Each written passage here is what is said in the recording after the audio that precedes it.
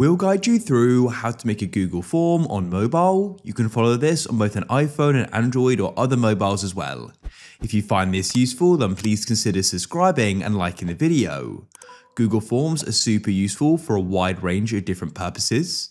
So to go and do this, we do need to go and open up a web browser. Doesn't matter which one, just open it up. Now we'll come to Google like so, and then go to the top right and go and click on Google Apps. You do need to be signed in, so make sure you are. Go and scroll down like this and so you can go and see the option for forms and click there. Now what we can do is go and get started. At the top here, we can go and name the form. So click there and type it in. You can also add a description. And now what we can do is start adding questions. So first of all, I'm going to type in my question like so. You can see we've got these different formatting tools. Then below that, you can go and choose how you want the answer to be. There are different choices. In this case, I want it to be multiple choice. So I'll click on option 1 and type in the first option, then click on add option and type in the next. And at the bottom here, you can then choose if you want it to be required, which I do.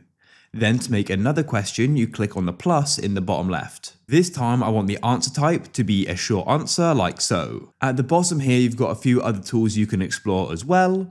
You can then go and click on responses and you can go and see them once you've got some, and you can click on settings at the top as well. And then to go and share this with people, go and click on the send icon in the top right. You can send it via email. I prefer to go and click on the link icon and we can get a link for it and we can go and shorten it, press copy, and then you can send that to people.